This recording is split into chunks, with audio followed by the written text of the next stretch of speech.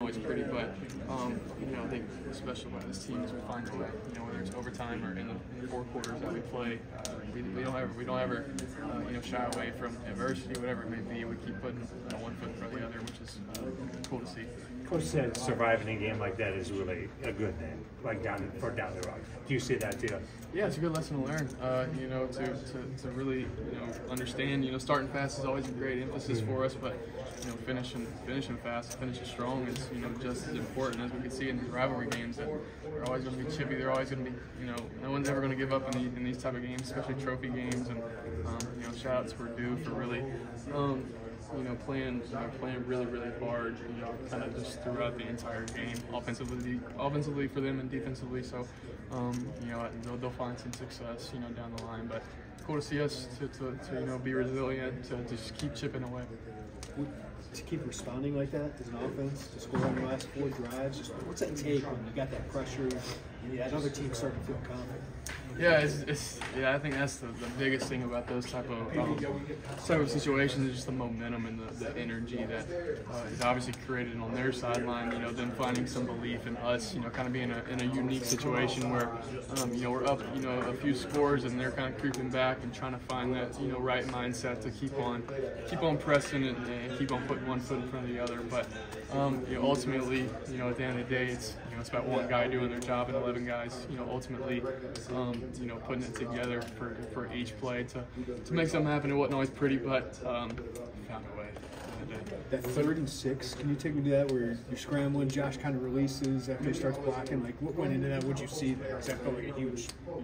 Yeah, it was late in the game, kind of a man coverage look, which they showed all night. They're very confident in their back end, and them being able to disrupt the quarterback, creating pressure. So try to keep the play alive, trying to move around a little bit, and glad Josh could find a little hole, a little window, kind of try to bait that defender. I feel like I was going to run, pull back, and kind of dump it off to him. So a lot of plays kind of played out that way tonight. So didn't go our way sometimes, but just like I said, keep putting one foot in front of the other, and good things happen. So always Pat in overtime. Is that who you're looking for first?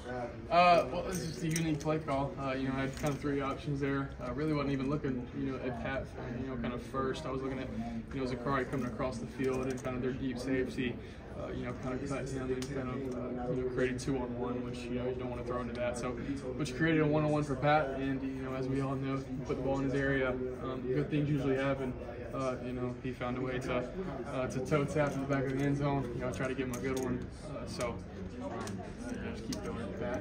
Sorry, and all those guys don't make good things happen. When Purdue went for 2 at the end, where are you? Are you watching? What are you doing? Yeah, I imagine that they would have, going into it. Did you watch it?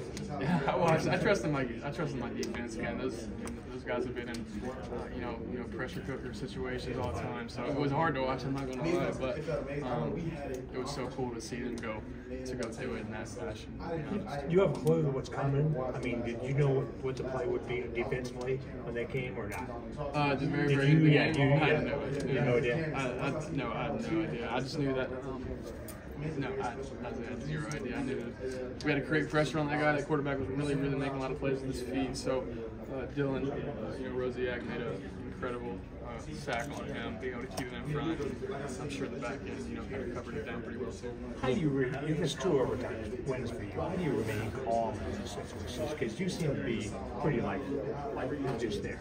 How's that work? Just to the preparation, understanding what we're going to see from the defense, understanding our red zone offense, because that's what it is in those overtime situations, and whether it's us running downhill, whatever it is, or putting the ball up in those one-on-one situations, we practice it all the time. One-on-ones and inside run, whatever it is. Just at the end of the day, it's about one guy doing a job, and collectively 11 guys doing you guys have struggled against Purdue in recent years. How does it feel to get that monkey off your back, especially with a game like that in front of your own crowd? Yeah, it was really cool. I just wanted to win it for my teammates, really, and our coaching staff who have been a part of this game for a while. Not coming out on the right side of it. So, for our fan base, for our program, it was really cool to do that, especially coming off last year, really kind of getting embarrassed, and you know, to kind of play well as an offense after playing really poorly last year. You know, starting with me was a confidence booster for us moving forward. To be able to put up 50 points was really cool. The game Josh had, given his career and his journey here, I mean, how cool was that to see him put up those big numbers? Really cool. You know, he had a lot of success his very freshman year. I wasn't here, but that's what I hear.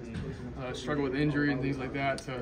To see him throughout the week, throughout the whole entire year, just do his job, to put one foot in front of the other, to just keep chipping away at the details of his position.